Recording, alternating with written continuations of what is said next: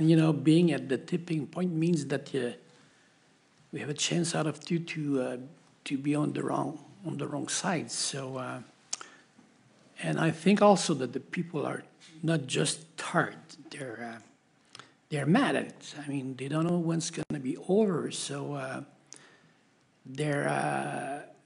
and they have to understand that there's no way out. We have to be more vigilant.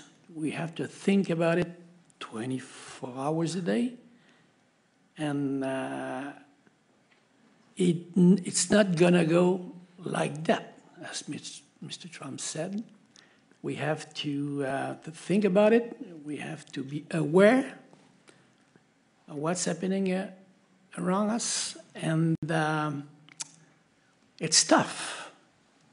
November is coming. We're losing 1 hour.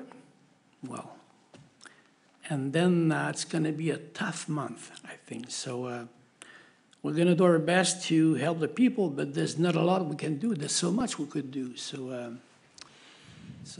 we have to be strong together.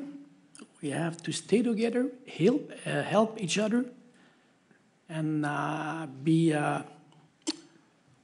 to succeed. We have to be strong as a community, I would say.